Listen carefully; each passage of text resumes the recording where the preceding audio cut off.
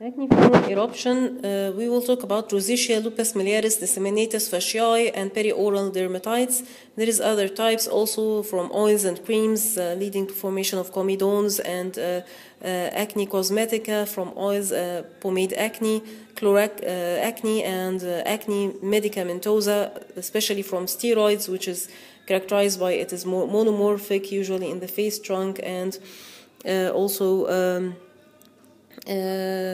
external extremities, and also there is a history of drug consumption, steroid, and it improves by discontinuation of the medicine.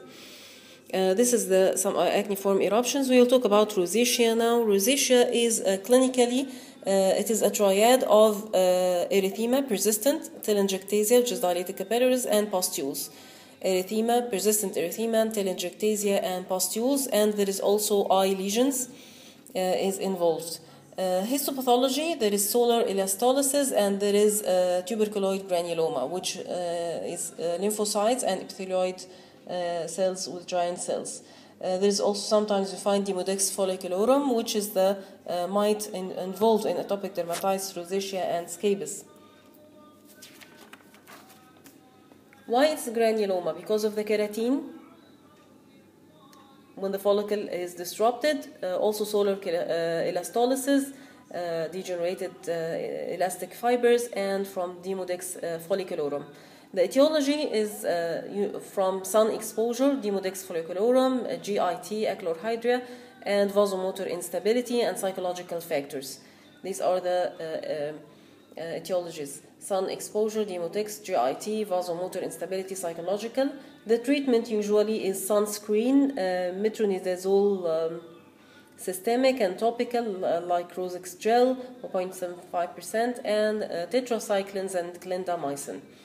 This is the treatment of rosacea: systemic tetracyclines and clindamycin, and metronidazole systemic and topical. And this is, we can see here, the clinical picture of rosacea. Pictures of rosacea stage 2 with erythema, telangiectasia, papules and pustules, and bulbous nose on the left. Here stage 3, where we find the rhinophyma also, and plaque-like edema with the erythema and papules. Here also we see stage 3. We can see deep erythema, papules, and rhinophyma, and there is ophthalmic rosacea with blepharitis and conjunctivitis. And we see here there is the stage 3 severe rhinophyma, persistent deep erythema of the forehead, metophyma, cheek and chin, gnatophyma. And here we see also there is the edema of the rosacea. Stage 2 rosacea have been treated with oral tetracycline, but not pitting edema of the forehead and cheeks do not respond. So this is clinically, you can see some rosacea pictures. Here also we can see steroid rosacea to the left, and rosacea conglobata and rosacea fulminans to the right. After that, we will talk about the lupus miliaris disseminatus fasciae. The lupus miliaris disseminatus fasciae, it is clinically there is papules and that forms nodules and necrosis, leading to soft pus formation and scarring. Usually there is upper eyelid papules. We can see it is a diagnostic value. And also the differential diagnosis from papillary lesions of the face and from papillary lesions around the eye. The histopathology also is tuberculoid granuloma.